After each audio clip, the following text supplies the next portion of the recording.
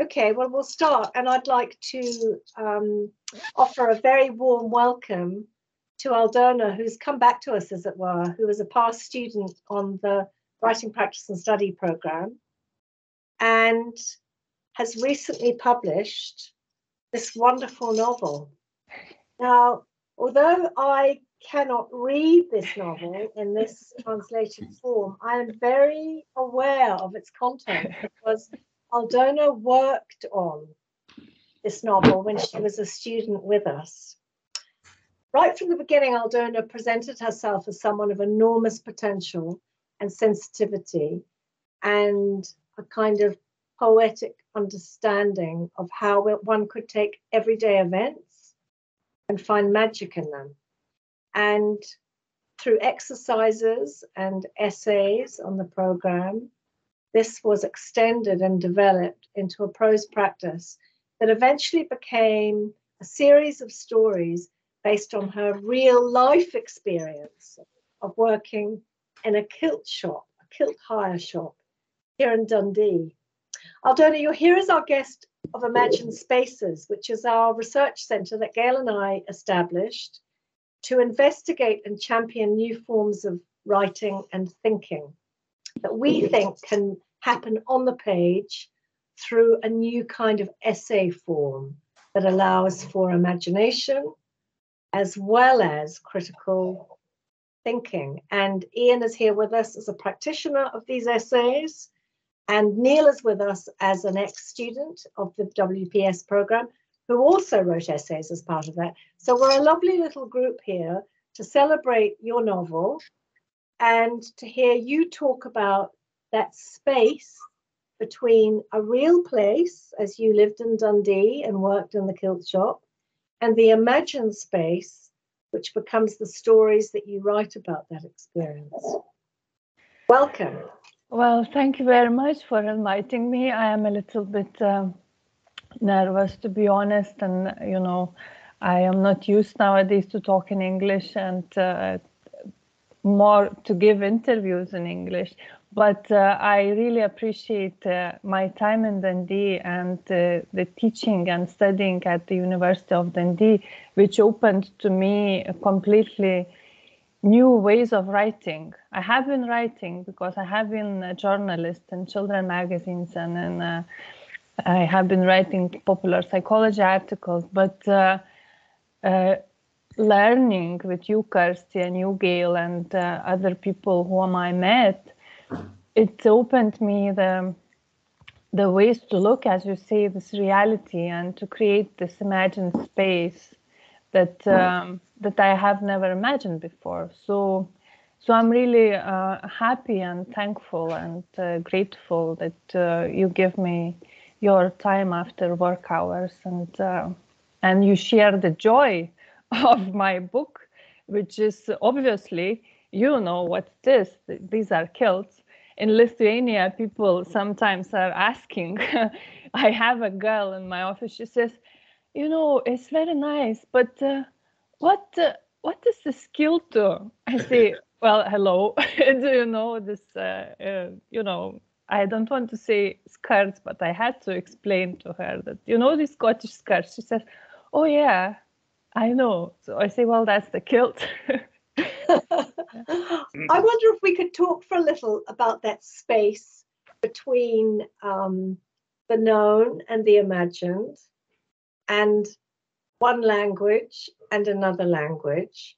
Because when you started working on this book, you were writing in English, and we talked about, didn't we, at that time, the kind of charm and the interest in adjusting the English version accordingly. So this word skirts, for example, that becomes part of the text and part of the way that you as a writer are imagining what you're doing. Can you talk to us a little about the challenges of writing in English and then how that was to come back to the project and write it again? Well, I remember you and Jim, who is sorry not with us now, how you were supportive of me. I was not native speaker, and I think Annika in my class was also not native speaker, but Annika possibly has graduated in bachelor's. I think undergraduate, she has graduated in University of Dundee, so she has better skills of English. But you were very supportive, and I remember this. And now, because I teach in English, and I teach students who are not native speakers at all. I have never had a native speaker, but I have students who are mainly Lithuanians. But of course, I have Erasmus students who are from different nations. And I always remember what you said to me, that when I express something which is not very British, or which is not a set idiom or known expression, or which I, for example, translate something from my language into English, it sounds fresh to you. In my language, it might sound a cliche, and in your language, it sounds fresh.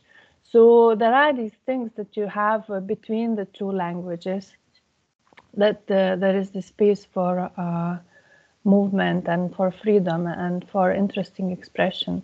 And finally, now I am married to an Estonian man. I don't speak Estonian. We speak English at home. And I live again between languages. And even more so he lives, because he lives in Lithuania, being an Estonian. But every day I face this between languages.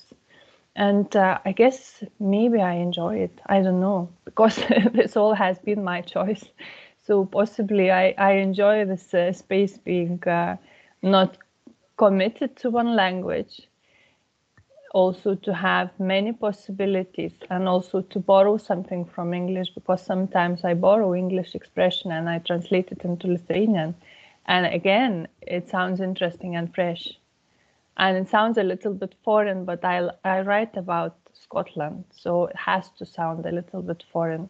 And I write about a person who is living in exile or immigration, and she feels foreign, so she thinks in a way that is not bound to one language. So in a minute, Aldona, I'm going to ask you to read a small section from the novel in English, if you would. But just before you do, I wonder if we could press further at this lovely phrase of yours, living between languages, because that, in a way, seems to describe so perfectly and succinctly what Gail and I are after in our own deliberations and teaching and thinking about what we call essaying.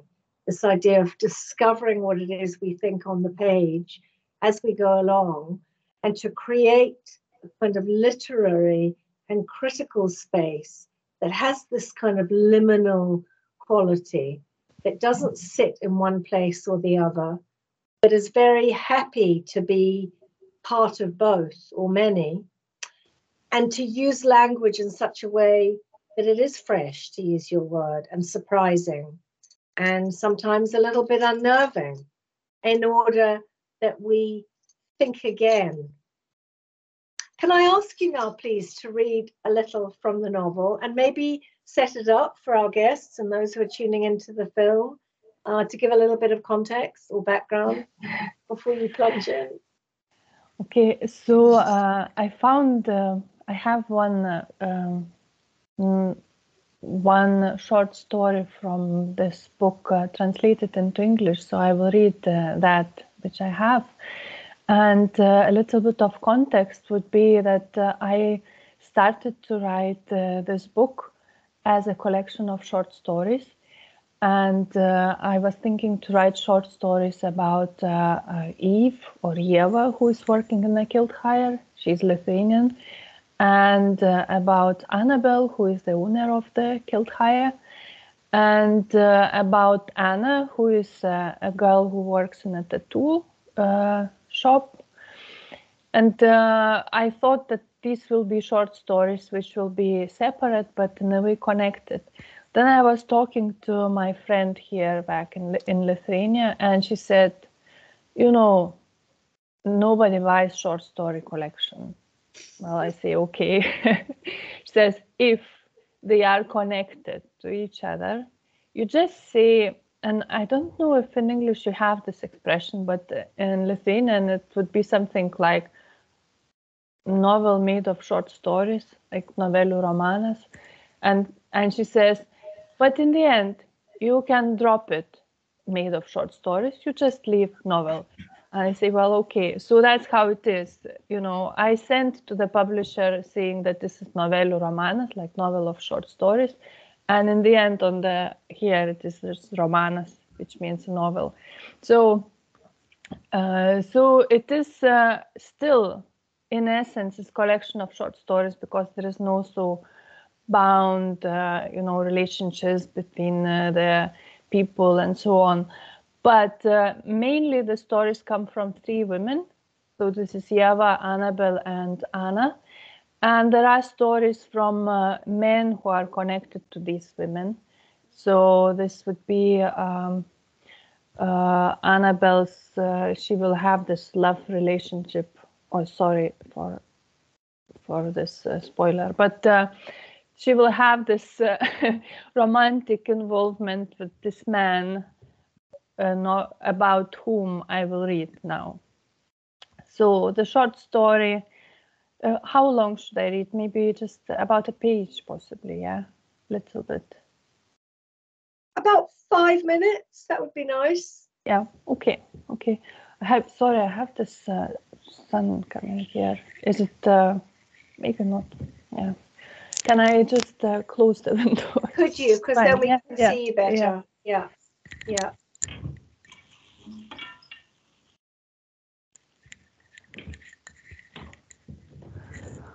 I'm really sorry. So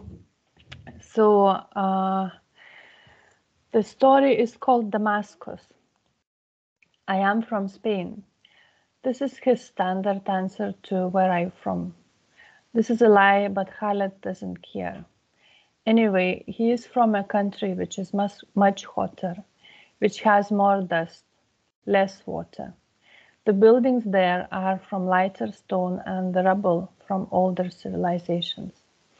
When he dreams about home, he is always walking carefully along the wall, looking at the carved balconies bulging out into the street.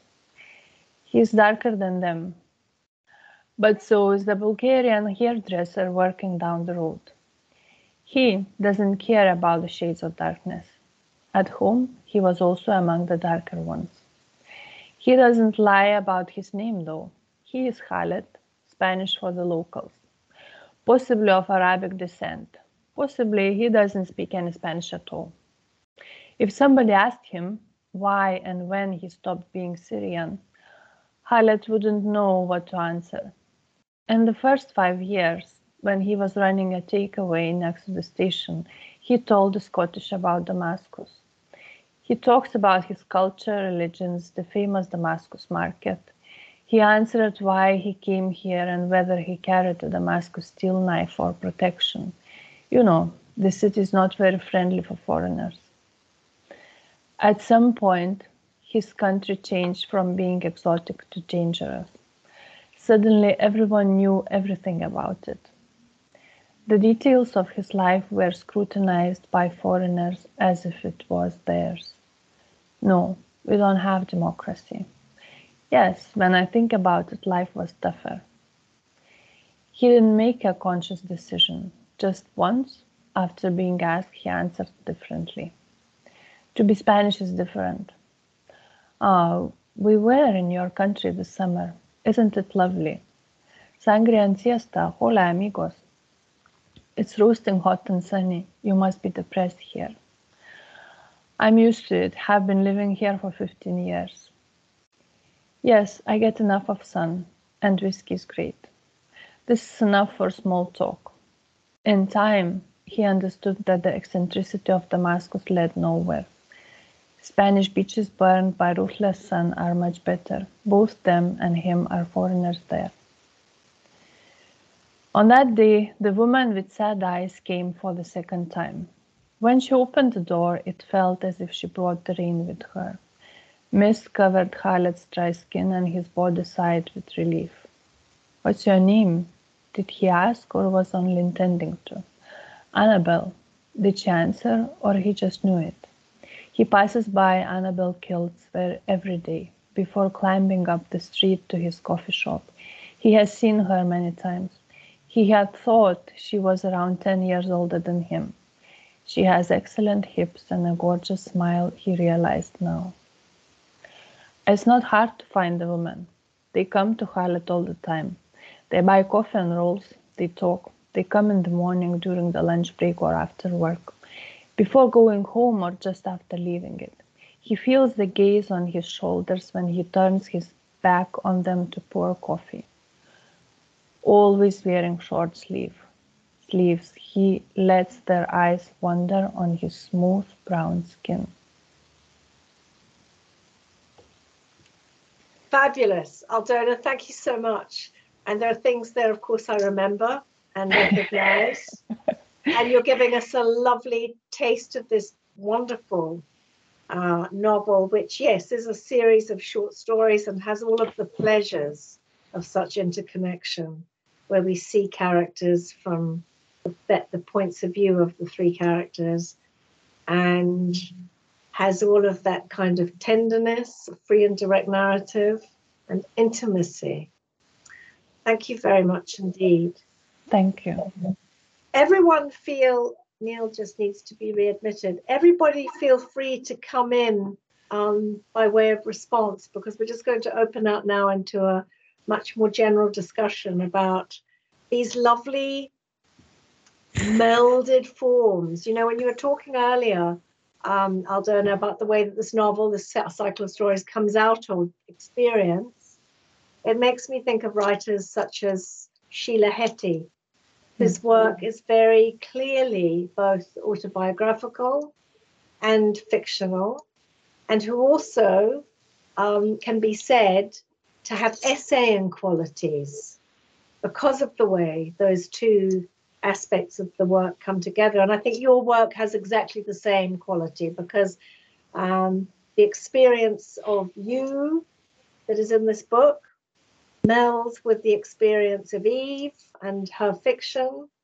and becomes something other. But in a sense, the project of reading it and writing it is a project of discovery and of trial and of great risk. When you put the work together, to what extent were you using some of those essaying capabilities that you were also practicing as part of the degree in writing practice and study? Those issues of inquiry, of not necessarily being certain where the story was going, asking yourself questions about the kind of narrative even as you were writing it? Well, I don't remember how I decided to continue the story. When I came back from Dundee, I had this, my dissertation was called the Kilt Hire, and it was mainly stories from 2 points of view, from Annabelle's and Eve, and it was also half short stories, half script. So it was experimental form, and I didn't know if I will do anything with it. And I really don't remember how I decided to translate some of it. So I translated from English into Lithuanian, and then I was simply writing. I was writing further, but not thinking about what this will be. And then once I had with my students, because I teach creative writing for my students, I gave the task about structure. So I brought them like big sheets of paper, And I said to them to divide it into 3 and to find the emotional, the highest point, and to describe the characters. And while they were doing it, I did myself, because the story was sitting somewhere there in the back of my head. And I thought, well, I need to somehow to do something with it. And so I was drawing the structure. And then while doing it, I understood what might happen, because I am fascinated by short story overall, because I like how things resolve in a short, in a short space. There are no major events. I like small events, because I think that our life is made of small events, not necessarily something huge, and these small events, they together kind of grow into something big. So I wanted to do this stories about, I wanted to write about women. I wanted it to be a lot of little, like you would see a necklace of beads, and to talk about it like that. So then I kind of understood what will be this development, and then I knew what I need to write more, like what parts are missing, because I had the Kilt Hire, the beginning of the Kilt Hire. I had Annabelle, the beginning of Annabelle. I thought she might have a romantic involvement with that man who was kind of dark skin. Then I thought that this woman couldn't have an affair with that man, and possibly this kind of woman wouldn't have. But then I thought, I will give her an adventure to do this, to have this kind of affair. So I was thinking of challenges, what could be, and that's how I did it. And Josie is joining us. Ooh, I'm so sorry, everybody. Hi, Josie. So complicated when you've got more than one team person name in different accounts. And I was in the university one, I couldn't get out of it, and I tried to get onto my home one. I'm here, so lovely. I'm so glad that you're all here. Josie, it's lovely to have you with us, and lovely to have teammates back together again. We've just been talking about the pleasures of essaying and a style of writing that constantly allows itself to ask questions. And Aldona's just been describing how the concept of structure came much later in the process, after the imagination had already been set and trained.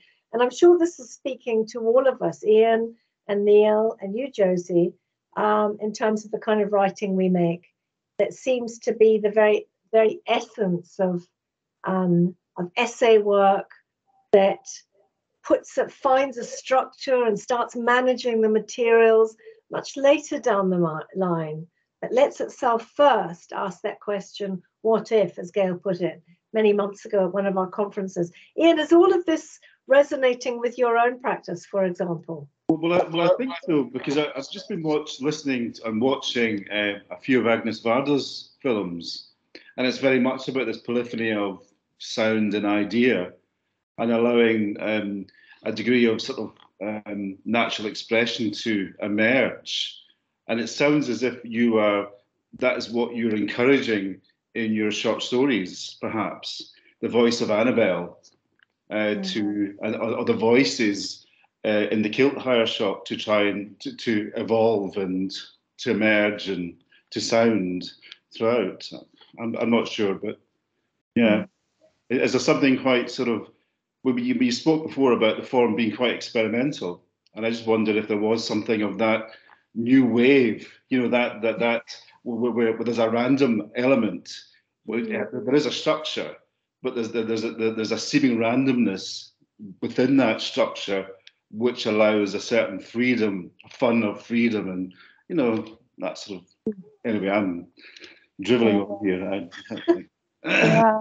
Yeah, I wanted it to be a kind of briefing structure, not everything, not all the knots very tightly tied, and not everything very resolved I tried to resolve as much as possible, not to leave the reader hanging, wondering. But still, the ending is quite open, and it's all quite open, honestly. Yeah.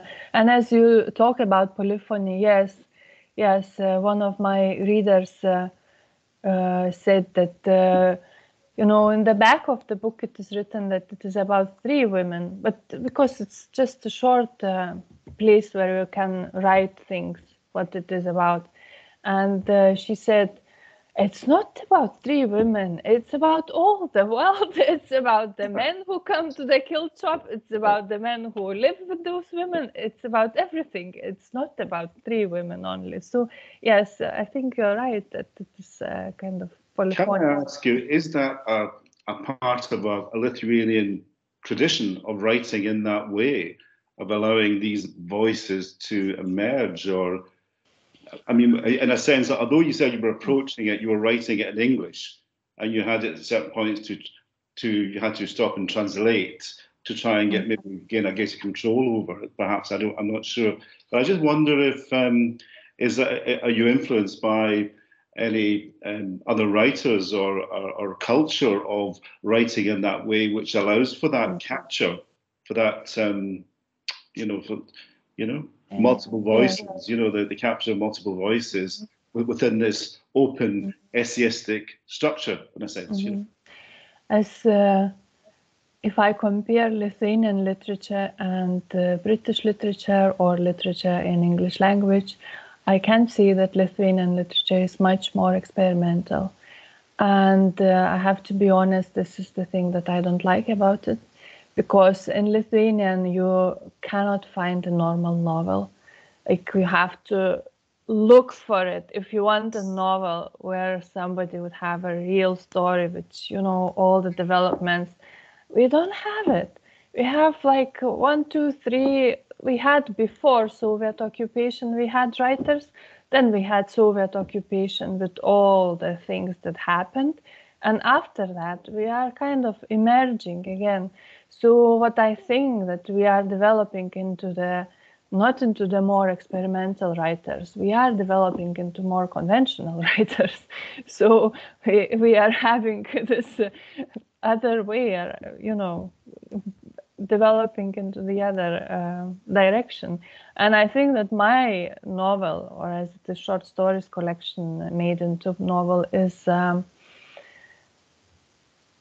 kind of traditional even, because it solves the problems. It is quite conventional. We have a lot of essay writers, and we have a lot of talented essay writers. Lithuanians are very good in writing essays and essay collections, and they are much better than in writing novels, I would say.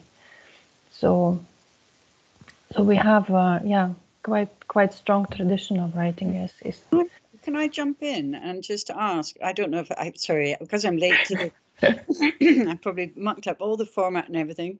But just as you were saying that, Aldona, saying that, you're quite conventional in this form. I am conventional. It's very conventional in this form. And but I wondered how your Lithuanian readers have taken to the book, and don't they think it's surprising and amazing and not conventional at all, because it's, perhaps because of its content? Or how has it been received by your fellows?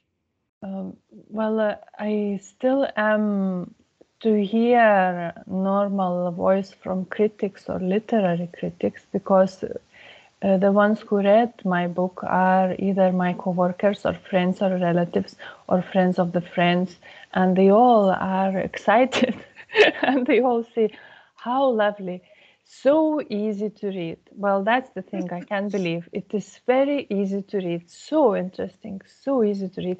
And now we have this war waging in the neighboring country almost, and and your book is just sitting there in the evening, full of love and good life, and and also my husband says he left to give me this freedom to talk. So he says that you say to them, that this is the tribute to the Western society. Nowadays, we have so much, the values are compromised, and of course this war and everything. And this is the tribute to Western society, how things should be and how they are working. And this is true, yes. Well, this is about a lot about Britain and about British society. It is a lot about it, and it's mainly about things that I admire there. So it is. Well, I hope that you will get tourists from Lithuania who will want to see this certain kilt shop, which I'm a little bit worried about. Yeah, I think the hill town will become overwhelmed. Well, that's why I immediately got in touch with our PR department at the university. And I've also dropped a note to the lifestyle editor at the Courier newspaper, because there is a whole lot of fun to be had for Dundee featuring in the book in the way that it does. But you've also touched on something else here, Aldona, with Josie's question, which is to do with contexts for reception and the way that the wider world influences how books are marketed and how they're received. And there's no doubt that at the moment, everywhere, there's a feeling of the novel having to take on themes of great seriousness and moral import in order to do its job. Whereas, in fact, of course, the novel can and has always done anything it pleases. However, it does make a difference in terms of getting readers and critics on board. And this idea of something being somehow lightweight, a domestic, women's novels, the sentimental novel, these kinds of terms are used to dismiss really important literature and instead to bring in, these kinds of books that seem to be speaking to the time and so on. But in fact, as you've indicated, sorry, Gail, as you've indicated, you're doing very serious things in terms of cultural inquiry and experimenting with this space between the imagined and the real and language itself. Gail, sorry. Yeah, no, it's kind of a puzzle or conundrum that I'm trying to work through, which is partially to do with a cerebral response to, as a critic, to what I'm hearing you say and the kinds of things that you're reading. So I'm thinking, okay, what I'm hearing, it's really interesting to do with, with home, the unsettling and the defamiliarizing of where is home and how does one think one's identity might be. There's also a lovely thing about inside and outside, where the man walks down the street, you see as a reader what goes on in his head, he sees what goes externally, and so there's a lovely interplay between inside and outside, which is kind of a possibly, I have not read the whole novel, but possibly as a kind of analogy for thinking about the home is of course inside and what is outside the home. All of these themes about domesticity, about where is home, whether home is everywhere or somewhere, whether home is a place or not a place, really a state of mind. This is all of the stuff that's going on in my head as a critic. My question is, when you start the novel and when you write yourself into the novel, do all of these themes come to you? Or is this a case of stepping back after you've written the story and the world of the story that you've imagined, that some of these themes start to emerge? Well, I remember how you, Kirsty, gave us the exercise in one of your classes. And it was, I think it was to write down what would you like to write about? Something like that. Well, some kind of summary, what you would like to write about. And then I wrote that I want to write about women. I want to write a story about women. So this was what I knew. And of course I started because I didn't know what to write about. And you all told me to write about the Kilt Hire. I started to write about the Kilt Hire. And then it became to me obvious that when I write about the Kilt Hire in English and I think in Lithuanian, and then I have this old people phoning from all the Britain talking in all the accents, that language and me belonging or not belonging will be the topic. So I don't know, to answer your question, Gail, I don't know how consciously I was focusing on that topic. But in the end, the book is about exactly the things that you were talking about. And in the end, yes, and I wrote about it in the back of the book. I wrote that this about being alien in, about being at home in the foreign country and feeling not always at home in your own country after you have lived in that other country, and about finding friends, and about what is friendship in one culture and another culture, and about all these things. So I think that first I put it into words when I was applying for a scholarship, which I didn't get. But anyway, I was applying for scholarship from Lithuanian Lithuanian Cultural Council, I think. They give scholarships. This is similar to Creative Scotland, where they give scholarships for writers. So I had to describe my projects, and I think that was the first time when I wrote that this is about that. Of course, I didn't put it so nicely as you did, but you know. What supplementary question? What surprised you when you actually wrote about the world that you were writing about? What really surprised you about, because stories change and things change? Yeah. Well, in my writing process, what surprised me? Well, first, what surprised me is that I developed as a writer. Well, that came as a great surprise, but really the stories that I started and the stories that I ended with are different. And I hope that the readers don't mind, or they appreciate. I hope so. So one thing. And another thing was that that I was discovering what will happen to my characters. Like I would know that this Eve in the end will go home. That was for me obvious. But I didn't know why would she go home. Or I knew that Annabelle would first have an affair with Khaled, and then she will split up. And I didn't know why would she split. I understood how. Well, I was talking to my friends also, and I said to my friends, there is this woman who needs to have an affair with the younger man, and I don't know why would she have it. He is younger, he is kind of Arabic descent, and and she is posh and not so. And she says, well, she wants sex. You have to describe that. No, and I was thinking, well, really, that's a good point. So I found out this, and then I thought, how will she, she has to leave him. Why? And then I was writing and discovered it, and she left him because of the same reason, Gail, that you said, that he was not at home there, and she was very much at home, and she thought, I'm at home, he's not at home. This is very temporary. Something like that, I think. I don't know. It's open. It's open for discussion. I love the way our discussion is bringing us to a consideration of what it is to write. That it's not simply the acquisition of certain skills, and it's not even paying attention to characters and what they're going to do and the notion of narrative itself.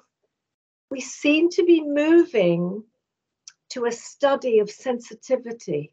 And I loved your metaphor, Ian, of the camera, that kind of cinema verite, and the even, clutching the microphone as you make the film, and taking this recording device into life and gathering material and becoming increasingly sensitive to that polyphony that you both talked about, and then starting to do something with that becomes art.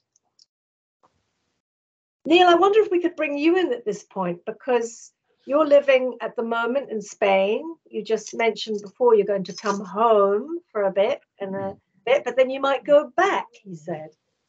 Are you finding your experiences as you work on your own writing to be both chastened and enabled by this kind of polyphony that you're hearing around you with other languages and other ways of being?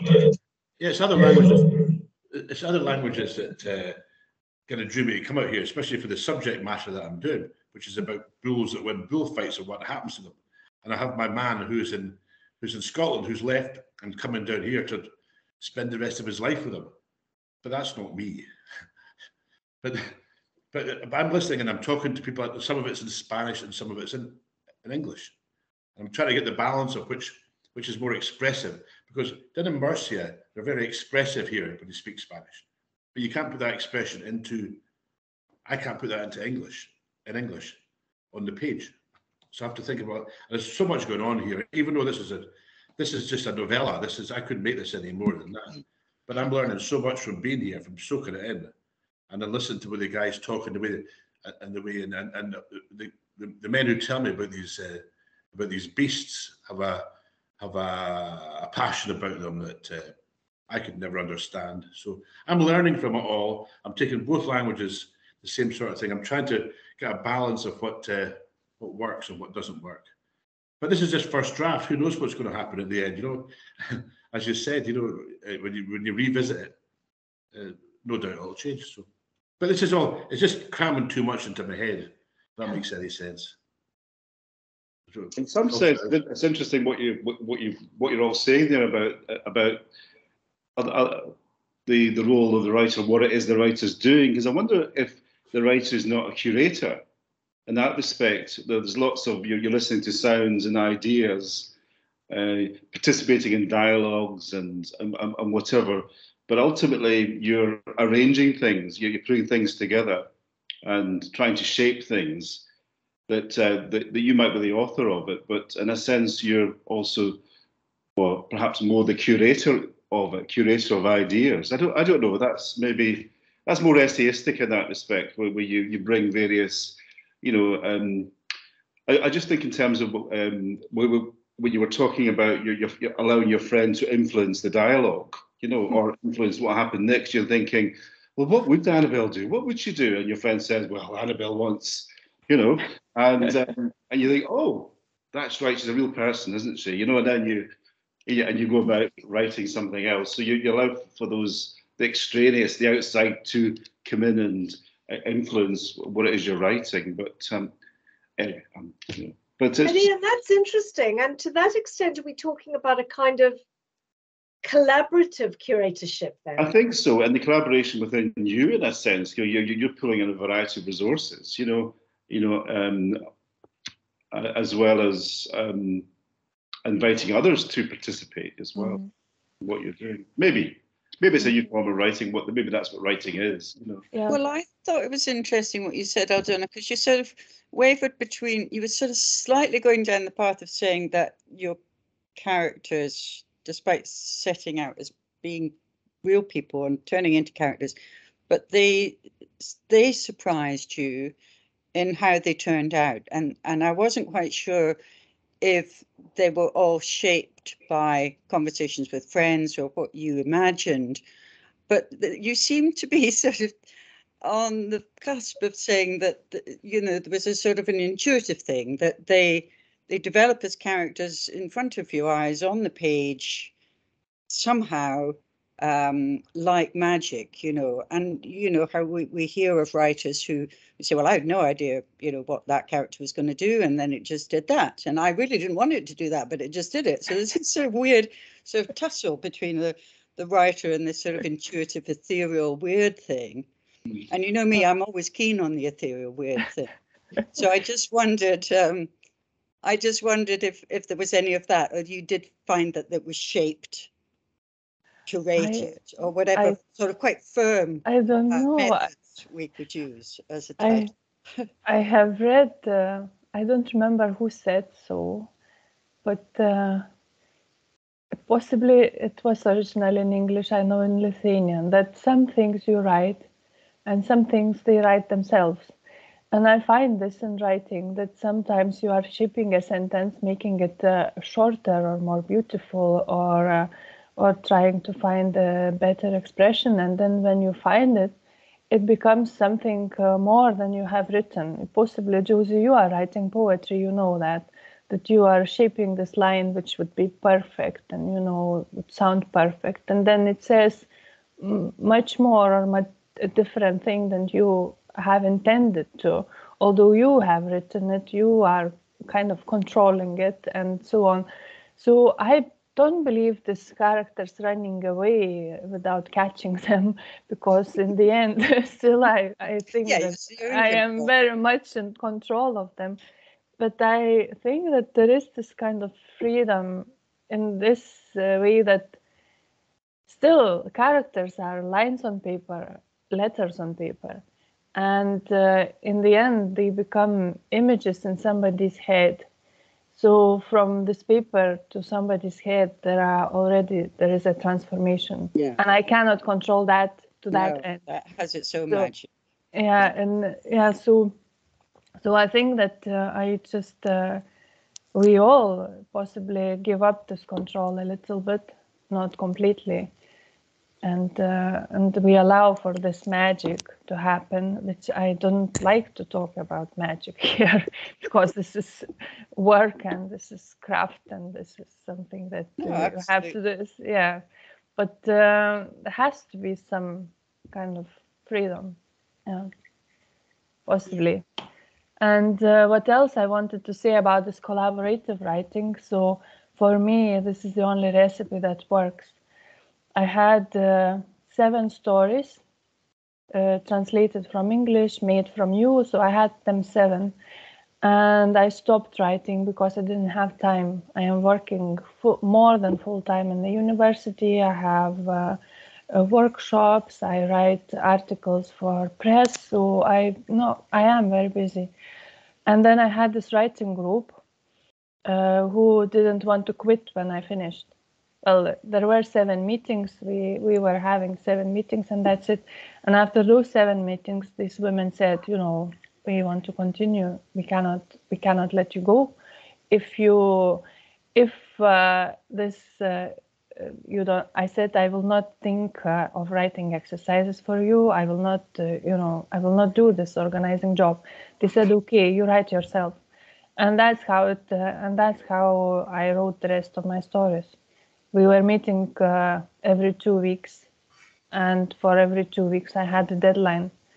So that's how I wrote them. Otherwise, this is my only way to do it. And of course, Jan, you are right saying that this is collaborative writing, because this book has been read by at least 5 people from little bits. And of course, they were influencing. And of course, we were discussing. And now I am writing a book where I wanted to write a crime. And I start from the main character. She's dead. And she's telling the story backwards. And I was thinking, how will she die? And I'm thinking, this is heart attack. And then I have to talk to the surgeon, some heart doctor, to find out how it could be and so on. And then we were talking with this writing group, and one of them is gastroenterologist, the doctor, and she says, can be allergy. I'm thinking, bingo, really, it can be allergy. So it is so that all the world influences writing, but it is so because writing is a part of the world. Like it is not something that I don't like this image of a writer who is somewhere secluded in the in the black room somewhere alone struggling. I am not that kind of person, and I wouldn't do it. For me, it would not be possible. But I guess people are different. Well, I wonder if upon that heuristic and collaborative note, we might wind up the formal part of this presentation, the filmed part. And thank you, Aldona, for sharing with us a marvelous book. I can say this without having read the Lithuanian version, on the basis of all the work I've known so well as your teacher and reader, but also in a way even more than to celebrate this novel, to hear from you about your willingness to take risks, to listen to others, to be part of that polyphonic adventure in translation and language, and to be part of a kind of generous spiritedness that we think is at the heart, don't we, Gail, of our Imagined Spaces adventure, that's always alert to the ideas of others and always keeps opinion and the idea of a set conclusion as ideas that are to be kept in abeyance, as we rather go on to discover fresh truths and hear new ideas. So you've just been the most beautiful spokesperson for everything that we care about. And we look forward to publishing a little of this wonderful series of stories on our website and to helping you celebrate all that you've done. Thank you very much indeed.